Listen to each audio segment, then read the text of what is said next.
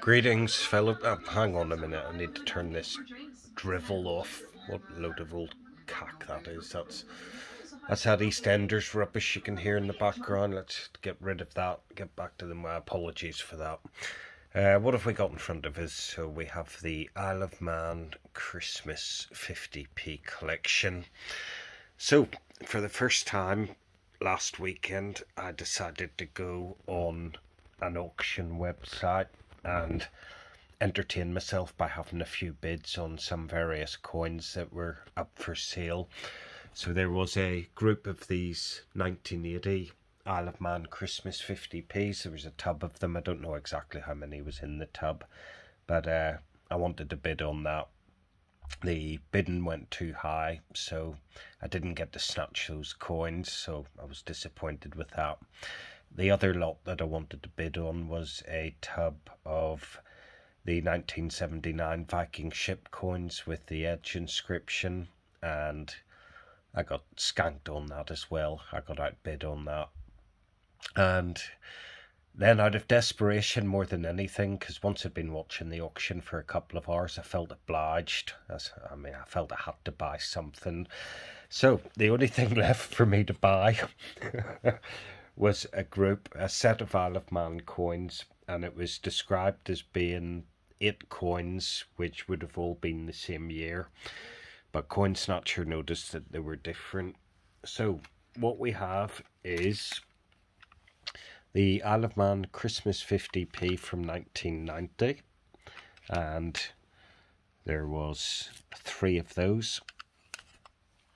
And then the other coins that arrived were, well, I say they arrived, they all arrived together, but these were 1987 coins. That one is a bit sort of mucky looking.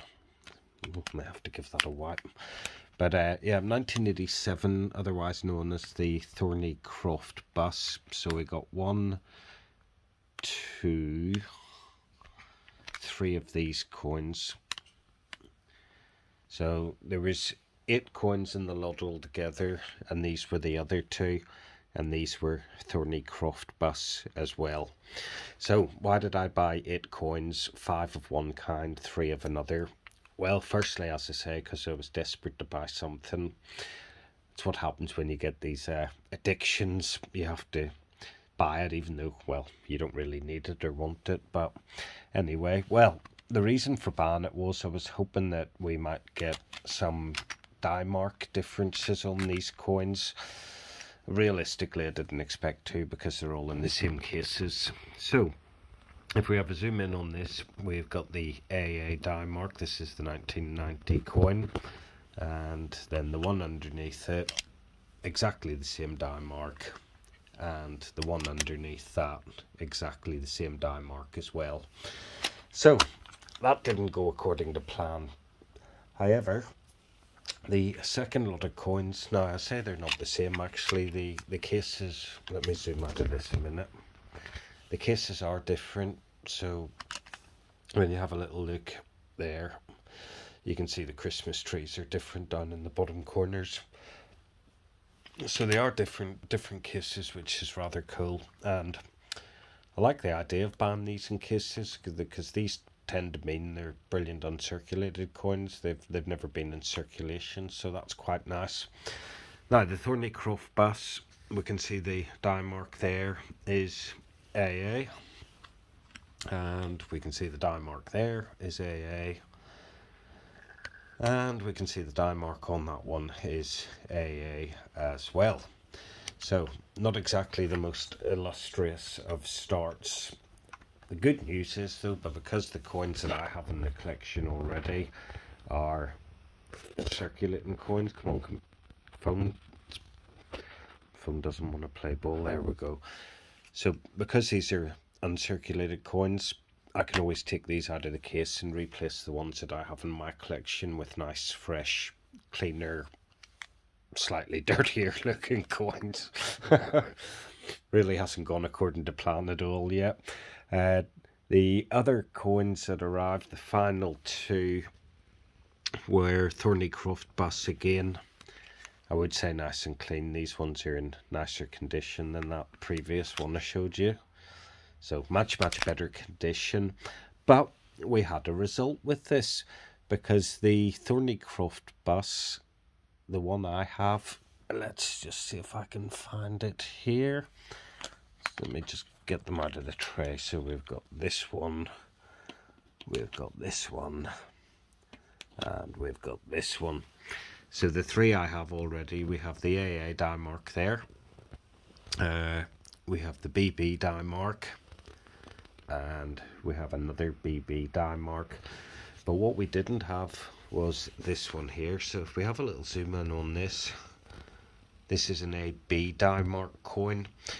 Now AB in this year might be quite difficult to find because I don't have it yet. If it was easy to find, I would have had it in the collection by now. So I think to myself, well, that one must have been quite a difficult one to find.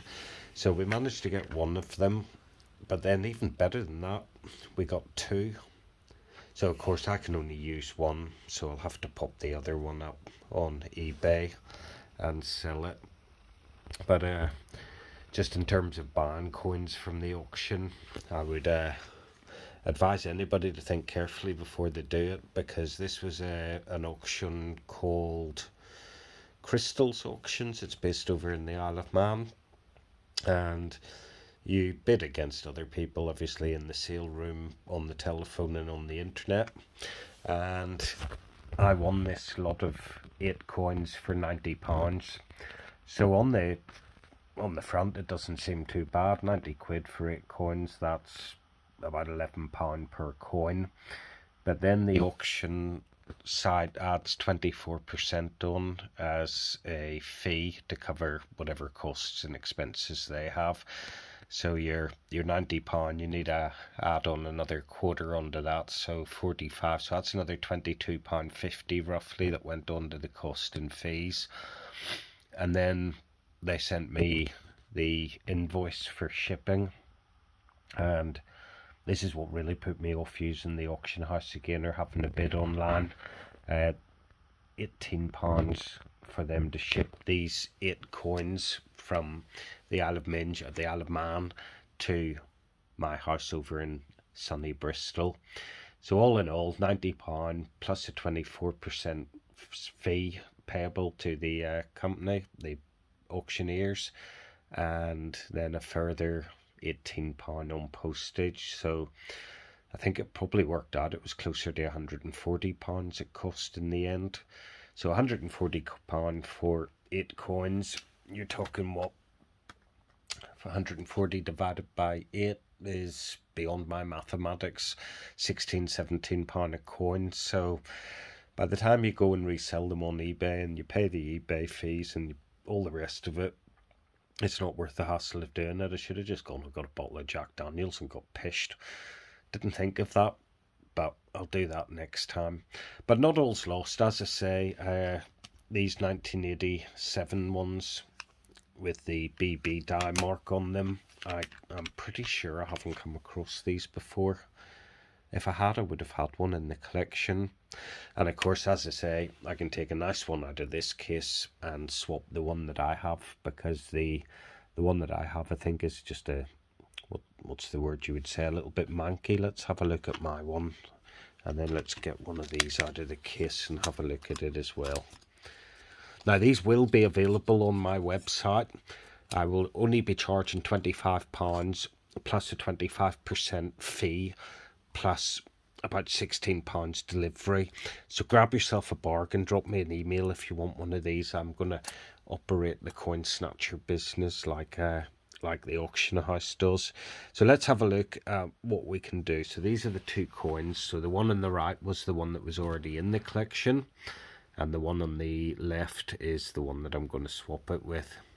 And I did sit, before doing the video, after eating a lot of dinner, I did sit and look at all the die marks as well, and you could go blind looking at these die marks. You can go blind doing a lot of things, but I looked at all the different ones, all the different die marks, and I think the more you look at them, the more you can convince yourself they're slightly different, but they're not. They're all the same. So it's just a like for like swap. But let's zoom back out of that again. But you can see the difference in quality between the coin that came out of the plastic case and the coin that I had in the collection already. So that was how I spent last Saturday morning for about 3 hours watching a load of old shit go through the auction house until it got to lot 261 or something, and there's 341, and that was where the Isle of Man coins started to be sold. They had loads of 2003 snowmen coins. They had all the 1980 coins, all the 1979 edge inscribed coins, and basically everything that I was interested in.